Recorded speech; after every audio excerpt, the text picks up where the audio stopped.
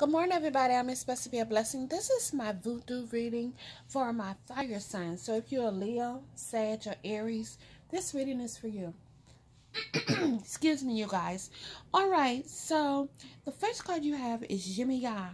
All right, that's awesome.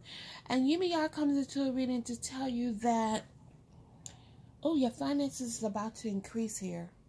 I love Yimiya, y'all. Y'all need to look her up. Yimiya. Okay, and then you have the moon card. So it's saying you're going to receive clarity in regard to some situations that's going on in your life. All the lies, deception, and deceit is going to be revealed to you. So I don't have to worry about that.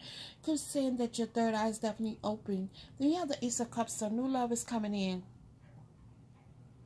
Ida, Wida. New love is coming in, new opportunities opening up. The Justice card is here telling you that you're never, ever, ever alone. You have secret societies. What that means is that your ancestors are always with you, your angels, your guides, and things of that sort. You're never alone, so never feel as though you're alone. Then you have Les Barons. All right, now, this card is a wild card. It talks about expect the unexpected, okay? Keep your vibrations high. You don't have to worry about anything.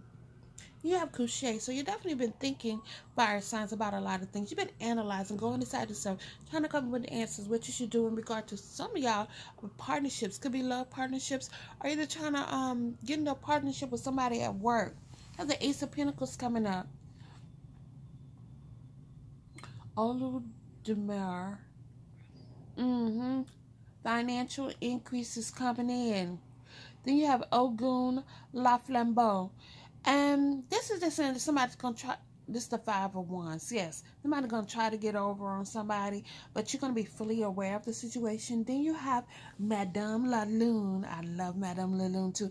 This is the Wish card. Anything you're hoping and wishing for at this time can come to fruition. I saw the Temperance card, which is T-bone age, and this is telling you that you need balance in your life, fire signs. Then you have Nanan Blue Clue. And then Blue Clue is the Two of Swords. So it's telling you that you're at a crossroads in your life. You need to make a head of a hard decision in regard to something that's going on, okay? Then you have the Queen of Cups. Hello, somebody. This is a water sign woman. Could be a Scorpio, a Cancer, or Pisces. But definitely she's very intuitive. She could be your best friend or your worst enemy. Look at that. She's a mamba.